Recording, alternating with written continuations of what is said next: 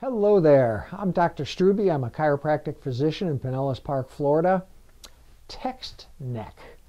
That is something that is becoming more and more frequent. And it's kind of what it sounds like. You know, text neck is caused by prolonged flexion of the head and neck.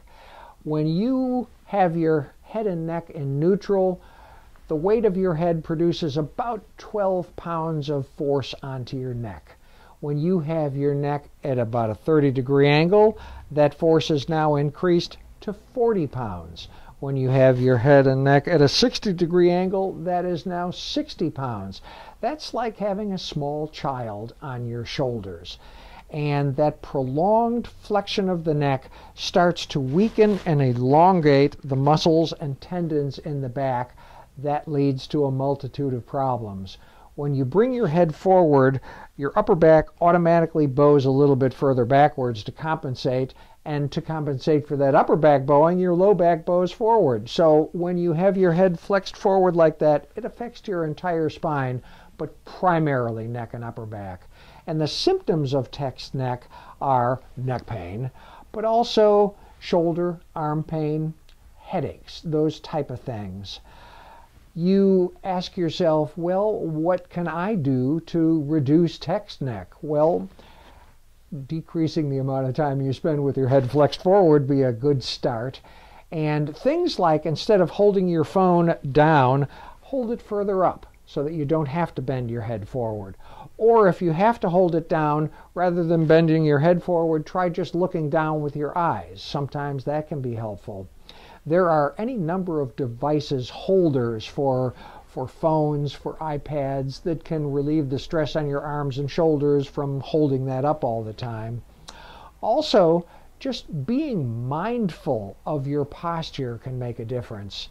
And there are stretches that you can do that will also be helpful. Because the problem is caused by having your head bent forward all the time, that won't be one of the stretches you're going to do. But the opposite, where you bring your head backwards, will be helpful. Flexing your head to one side, flexing it to the other, rotating it one way, rotating it the other way. Those are good stretches.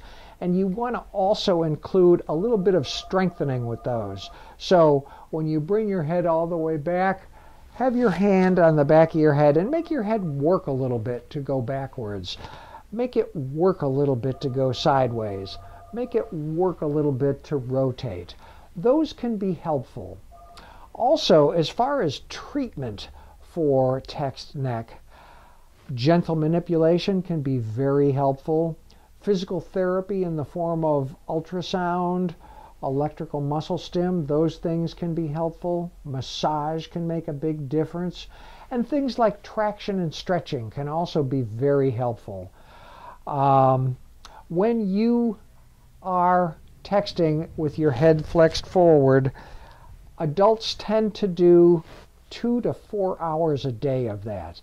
That translates into about 700 to 1,400 hours a year. If you're a high school student, just make that 5,000 hours a year. They do it a lot more than anybody else. And that adds up. That can create some significant problems. So try to be a little mindful of how much time you spent with your head flexed forward, and hopefully you won't have any problems. If you do, try some of the things that were mentioned. And in the meantime, have yourself a good day. Thanks for your time.